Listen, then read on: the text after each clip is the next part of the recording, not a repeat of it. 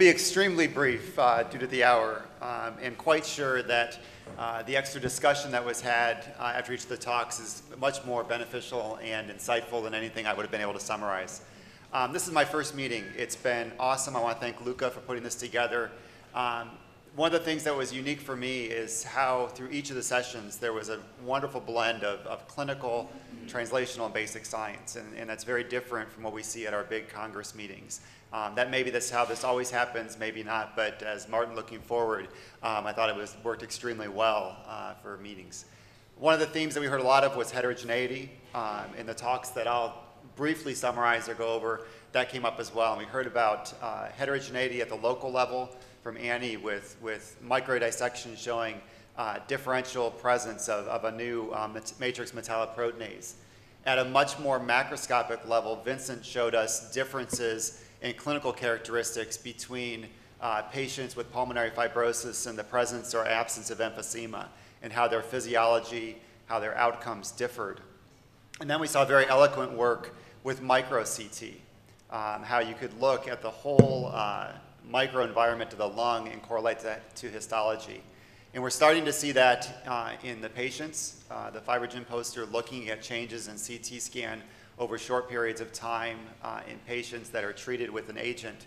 And I think that as we look forward over the years, or maybe I hope as we look forward to the years, CT, which has always had the advantage of being able to sample the entire lung and see everything that's going on, that will actually be able to get CT technology that will be microscopic enough that we can see in animal models over time how these things are changing, and then hopefully translate that into human studies where we might be able to use CT scan as a type of biomarker in and of itself to get very quick readout in these therapeutic trials of what is changing, does it clinically meaningful, does the same changes that we see in the animal that we would expect to see in a human, are they there? Because we can't do serial biopsies on humans. We can't even do serial biopsies in animal models, but we can have multiple animals. But maybe CT will give us that link between the animal models and the human models to allow us to see signals very quickly. So I'll stop there, and I want to thank Luca again and the organizers for inviting me.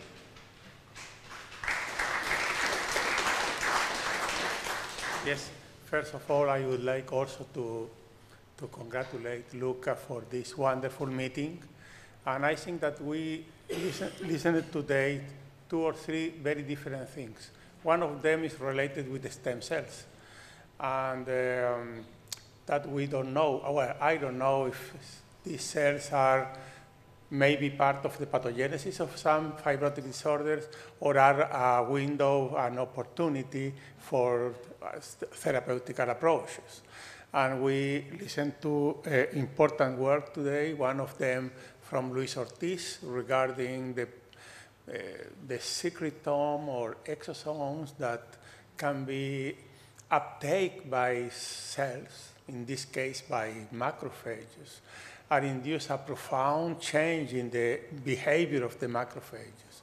And it seems that this is related with the microRNAs that these exosomes carry out. This is, I think that is an important information that Luis gave us today.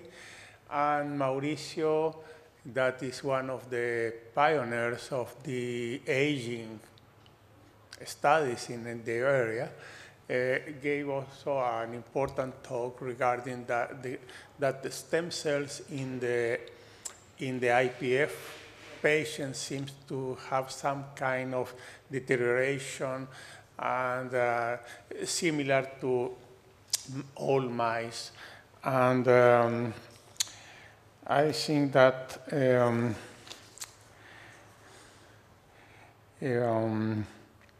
one surprising thing that Mauricio showed us is that age affects the migration of stem cells and others, bone marrow stem cells, but has nothing to do with the movement of the fibrocytes.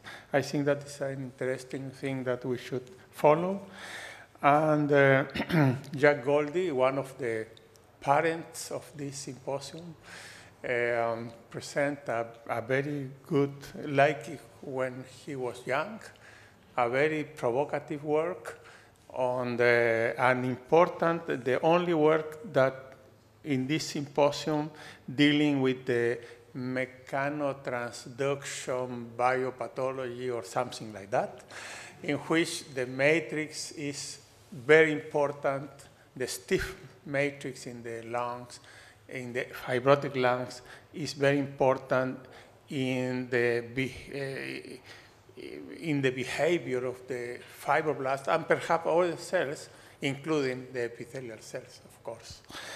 And finally, Bethany present a very good work, as usual, about periostin that is increasing the IPF patient, seems to be related with the poor outcome, and importantly for the aging problem, that increase in aged mice, and seem to have a potent profibrotic effect. So I think that all the work that we listened today were very important for our knowledge and wonderful in general. Thank you.